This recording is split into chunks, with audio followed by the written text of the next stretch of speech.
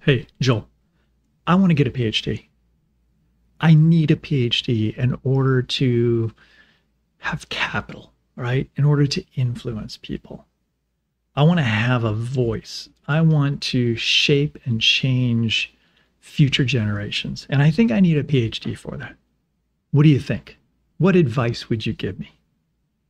And more particularly, as a Christian, how could I use a PhD as a Christian to change the culture and influence culture from a Christian perspective using my degree? How should I go about doing that? What advice would you give me? I recently saw a response to questions like this from Samuel Perry. He's a professor at the University of Oklahoma in the Department of Sociology. He's written multiple books. He's an expert on Christians in religion, Christians in society, and specifically, most recently, Christian nationalism. He's a Christian himself, and he often gets asked this question from the perspective of like, hey, I'm a Christian and I want to have influence, on academia. So therefore I need a PhD. So tell me what I should do. How should I go about doing that? Well, his response has so many similarities to the types of responses that I give to students when I sit down and talk to them that I thought I would share his response and reflect and react onto it as a way of kind of talking about how it is that Christians should be trying to influence culture. What should be our approach? That comes out in his response. And I would like to think it would be the type of response I would give as well to a Christian wishing to become a Christian in biology, right? Christian biology professor. What would that mean? What would that look like? So let's take a look at how he responded to a student just recently when he posted his response on X. All right, so here we are. I'm just taking you to my notes, and this is Samuel Perry's advice for Christians who want to get PhDs. And here's his original post on X. About once a semester, I get an email from a lovely seminary student asking about getting a PhD in sociology as a committed Christian. Often they just want to get a PhD in, well, whatever. Yes, I have met many students like that who can't identify a specific interest or thing they're actually interested in. They just simply have this desire to have a PhD, right? Because they feel like it'll help them attain some sort of other goal. Other times they just want to develop a distinctly Christian sociology, right? We need to get, there's this feeling like we need to have more Christians in this particular field in order to sway that field in a particular direction and bring a Christian perspective to it. Here's my response this week. And so here's his response. It's 4 separate images. All right, full disclosure here. What I did was I took his JPEGs and I simply uploaded them to ChatGPT 4.0 and asked them to extract the text. And then I checked the text to make sure it reflected what was in the images. But what I'm going to show you is my extracted text because it's a little easier to read than looking at those images. Just read what Dr. Perry has to say to this student. And I'll sort of add in some additional comments here. Whether you're a Christian or not, if you're going to pursue a doctorate of philosophy in anything, whether it's be sociology, classics, Hebrew, economics, physics, or in my case, biology, it should be because you are genuinely fascinated by some topic within the broad area of research and want to immerse yourself so fully in it that you're willing to spend the next 5-ish years reading every single thing you can by the leading scholars in that area. You got to develop your technical skills to study it, stats, coding, necessary languages, so forth, and eventually contributing something novel to the global conversation on that subject. That is, after all, what a PhD signifies, that you are demonstratively capable of doing original research on that topic. Great start. This is pretty much exactly what I would say to a student. You have to be interested in something. You have to have an innate fascination, desire to understand a particular question, right? There's something out there you want to understand that so far hasn't been understood fully. right? After all, if you could just read it in a book what the answer to that question was that you have, then you don't need a PhD, right? You have your question answered for you there. You need to be interested in exploring and uncovering new knowledge, new things about this world, making new observations. And that takes, and since you're going to spend 5 years doing it, you have to know everything else that everyone else has said on that subject in order for you to know whether you're actually discovering or having novel thoughts or making observations that others simply haven't already made. And so that takes a lot of energy and effort in itself. You're going to have to care a lot about this question, about this particular topic, about this field of study. You're going to have to care a tremendous amount about it in order to maintain the energy to be able to fully become an expert in that area. So if you just come into a PhD as like, I just want a PhD, I don't really care what it's in. Like, yeah, I'm willing to do the work in order for it not to become drudgery. Because I've seen many students burn out because they weren't really interested in what they were doing. All they had was this goal in mind of a PhD at the end. It's like, I can put PhD at the end of my name. People listen to me now. They just want this little PhD, right? Those 3 little letters after their name, because they feel like somehow that'll give them more cachet, right? They'll be, people look up to them and they'll listen to them, right? And they'll have influence as a result, right? I just need those letters. I don't really care about the work that I did to get here. I just want people to respect like that what I've done. All right, let's read on. That is general advice I would give to anybody who wants to become a graduate student, even a master's student, but especially a PhD student. You've got to be ready to make a real contribution. And that means really becoming an expert, becoming one of the top people in your field. I mean top people in biology. Nobody knows everything about biology. I don't even understand what some of my colleagues do that are biologists. But I do understand specific areas of biology because I devoted an enormous amount of time and effort to understanding a few subdisciplines in biology. And my perspective, so now he moves on to sort of the Christian academic experience. So speaking specifically to somebody who's a Christian is interested in getting this doctorate. And my perspective on a Christian academic is that there's an even higher standard. Not only do we pursue knowledge because we're fascinated by it. Oh, I just think this is really cool, right? That can be part of it. You could have a real, I've always liked this, right? I've always been attracted to this thing. I've spent I'm always reading about it, learning about this particular topic. That's great. And you need that because you're going to need that to sustain you through the difficult times. But as a Christian, we work at our craft and scholarship with all our hearts and working for the Lord, not simply for men. We're not just doing it for accolades.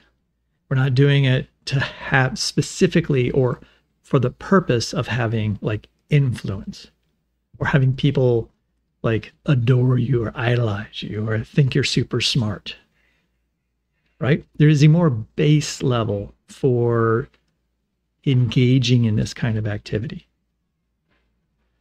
right? Let me be clear about what I mean by that. I don't mean we become sociologists.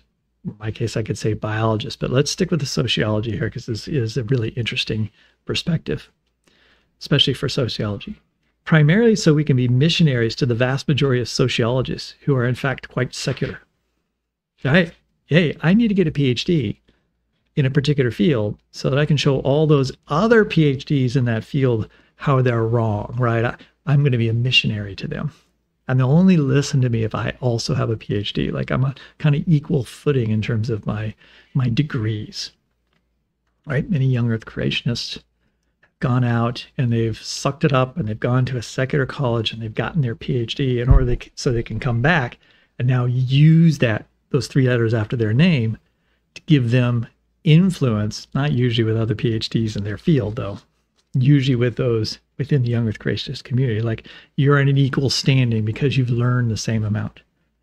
But did they actually earn their PhD because they truly loved and were interested in that particular topic? Many of them are the type that they just needed that PhD. Right? And this is what I like about what Samuel Perry is going to say here about the generation of knowledge and the purpose for actually engaging in and learning about the world, about God's creation. I don't mean to become sociologists primarily so we can be missionaries to the vast majority of sociologists who are in fact quite secular. Our primary goal should be to be excellent sociologists. My primary goal should be in studying biology is to become an excellent biologist. Whether or not we, in our interpersonal capacity or our research directly contributes to edifying Christians or challenging secularism or whatever, we're just called to be excellent, right? That is, in whatever we do. This isn't just about getting a PhD. This is about our calling in whatever field we might be in, whatever our work and labor is, right? Whether we're a high school teacher or a ditch digger, right? Whether I work at the supermarket or whether I'm working for a big IT firm, right? I should strive to be excellent in what I do. I should be knowledgeable, I should be competent, and I should be a person who holds high ideals for how I interact with other people. I'm a good Christian witness in that way. C.S. Lewis is helpful here. He wrote a brilliant essay called Learning in Wartime, where he was explaining to Oxford students how they could pursue academics when their country is fighting Nazis. Yeah, big question of the time, right? You have friends maybe who are off fighting the Nazis, and here you are in academia, sitting in, relatively safe rooms and just learning. If our parents have sent us to Oxford and our country allows us to remain there, right? The country has said, yes, you have another mission, right? To use your gifts to serve your country in another way. There is a prima facie evidence that the life in which we, at any rate, can best lead to the glory of God at present is the learned life. By leading that life to the glory of God, I do not, of course, mean any attempt to make our intellectual inquiries work out to edifying conclusions. That would be, as Bacon says, to offer the author of truth the unclean sacrifice of a lie. I mean the pursuit of knowledge and beauty, in a sense, for their own sake, but in a sense which does not exclude their being for God's sake. An appetite for these things exists in the human mind, and God makes no appetite in vain. We can therefore pursue knowledge as such and beauty as such in the sure confidence that by so doing so, we're either advancing to the vision of God ourselves or indirectly helping others to do so. Right? And what St. Barry says here is catch a few things here. God gives us appetites for knowledge and beauty, and it's good to pursue them. There's nothing wrong with pursuing beauty, like pursuing art, pursuing knowledge. The living the learned life for the glory of God does not involve making sure everything we ever write or teach somehow reaches edifying conclusions. Not everything we have to do is a great novel or a piece of work that's going to live forever. Because God isn't glorified by our lies on his behalf. He's glorified when we develop our God-given capacities to their fullest, consistent with his calling on our lives. Whatever it is you're doing. Whether it's the simplest task, whether it's writing the simplest type of text, right? Making the simplest form of art. If you're doing it for the glory of God, you're doing it in the correct spirit. Let me give you another Lewis quote. This is from a letter to an inspiring Christian writer who apparently thought it was a Christian writer's duty to somehow cram explicitly biblical or gospel-sounding bits into everything that they wrote. Lewis corrects them here.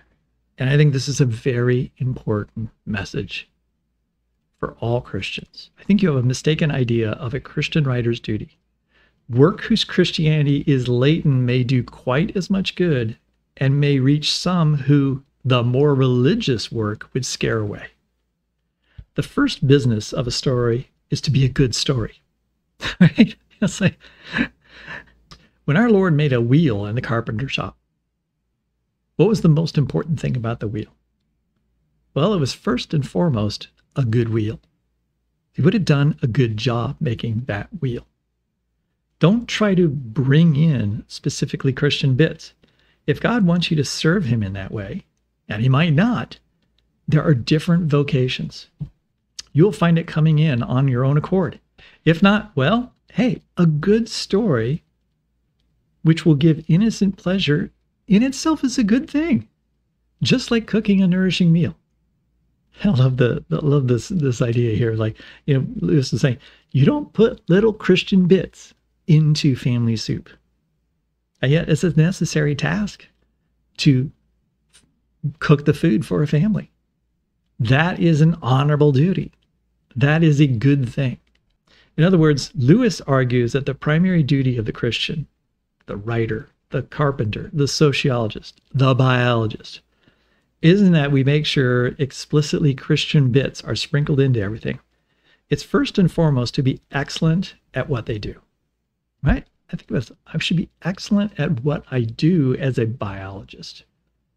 That in itself is one of my primary goals and the primary missions. So here's my advice to you on whether you should pursue a PhD in sociology. Don't do it. From your email, at least, it kind of sounds like you want to be a pastor with a PhD in whatever. And as I said, I've talked to students who've talked to me about wanting to get a PhD. And the first thing I ask them is, well, what exactly do you want to do? Like, what do you want to learn? Well, it doesn't matter. You tell me like what I could study. It's almost like give me a project. Give me a project and I'll work really hard and I'll collect the data and I'll write it up and then you can give me my PhD because that's what I want. They're not thinking about the process. They're not thinking about the contribution of from their efforts, right? And here, likewise, these are people who are like, I want a PhD, just, find me a way to get one. That's a common feeling in seminary. I think that's unnecessary, but I'd rather you pursue a PhD in counseling, so much more relevant to what you have going on in your ministry. New Testament historical theology, right? Popular with the Reformed folks, right? I certainly can relate to that. Or some sort of online doctoral program in maybe leadership at Liberty University or whatever. Pursuing a PhD in sociology when you really don't care to pursue the learned life, in other words, you're not willing to really put in the 5 years of learning the ins and outs of theory in sociology, all right, is not only a waste of your time, but will likely be a bad witness. And that to me is a really important thing he's saying here. You'll end up being, instead of a positive witness for Christ, you could very well end up being a bad witness. Because if your goal is simply to get that PhD to show that everyone else in that field is wrong, well, you're likely going to come off, all right, as somebody who isn't actually a learned person, right? You look like somebody who just has an agenda, who doesn't listen, right? I'm not here to listen, understand, but if you become the best sociologist you can be, right, and that leads you to discovering new ways of thinking through social, theory, that challenge the current theory, then that's fine. But if you're just going to sprinkle it with, like, I am specifically saying that I'm going to make a Christian sociology, and you're going in with that attitude, right, you likely are not going to end up actually with a very good understanding of sociology. I'd rather you be a Christian who has a selective appreciation for some things sociologists write than be a Christian who's a crappy dilettante who knows just enough sociology to be arrogant. And I know some people in science, right, who've gotten degrees, PhDs in various fields of science, who really don't know the science very well. But because they had the PhD, they're extremely arrogant about it, right? They feel like they can tell everyone else, what they should believe about X, Y, and Z. And then you get into like the whole, Christians who have specifically gotten PhDs in a discipline, scientific discipline, in order to try to overthrow the conventional ideas of the day, but they many times prove that they don't even understand those conventional ideas. Because why? Because they didn't really truly devote themselves to trying to understand those theories from the get-go, because they entered into from an adversarial perspective, not trying to like fully understand and be the best biologist to give the best hearing of what academics think of that particular evidence. Otherwise, they come in with closed ears and therefore unable to learn what they really need to be able to learn to truly interact in a way that would not lead them to being, perceived as being arrogant, but to be respected even when somebody disagrees. The world doesn't need Christians learning sociology so they can fight and or convert secular sociologists. It needs Christians who are among the best sociologists in the world. Now, look at who's speaking here. Matthew Perry. Written over 100 articles, right? Peer-reviewed articles. He advanced extremely quickly through the University of Oklahoma system, from assistant professor to associate professor to full professor, in about the fastest possible way you can. One of the most respected sociologists in the country in several different areas, right? And he's a Christian, right? So, and he's respected as somebody who, I mean, there are doubtless many sociologists who disagree with some of his views. I'm sure. I've looked at some of his views. I know that some sociologists and some, that secular professors would disagree with him, but you have to respect his body of work. You know that he understands the issues, that he's done the research, that he's done the voluminous amount of reading necessary to capture and at least have interacted and respected the ideas he may be disagreeing with. If your goals are anything less than that, I'd prefer you pursue something more directly relevant to what you do want to do with excellence. So his final message is, look, you got to find something that you want to do, and you want to do it in an excellent way, because that is the community of Christians that will transform the world. If they all are doing things that they truly are trying to do in an excellent fashion. All right. I just had to share this with you because I've run into many, many students who have no sense of direction. They simply have a goal, no idea how to get there. And with some of them, it's like you can help them understand how to get there. But the how to get there is you need to find that thing that you're passionate about. You're going to have to be passionate about a subject. And you have to want to do it well. Right? So the process that you go through has to be done well. There's no cutting corners. There's no cheating along the way. All right, that's it. I just wanted to share this response by Samuel Perry because I thought it was really excellent advice. Certainly excellent advice to those coming out of seminary who want to be that, pastor that has a PhD. Right. And so they're looking around for like, what can I get a PhD in? And then, sociology. I mean, that's a field ripe with need, right, for Christian influence. And so if I could just find a way to get a sociology PhD, I'd be able to, write some books and write some papers and be a speaker on that on the side, do some conference talks and so forth. And you're kind of thinking about like, here's these outputs. I'm not saying that those things are necessarily wrong. I have known pastors who have taken this route, right? They've gone to seminary and then eventually they've ended up going and getting a graduate degree. They've gotten that PhD. But all of them, all the ones I know of that have done that, had a specific topic, a specific thing that was always a strong driver for them, a question, a burning question that they wanted to pursue and understand better. And as a result of them doing that and becoming an expert in that particular field, they've contributed, all right, to the knowledge in that area. And they continue to contribute in that area.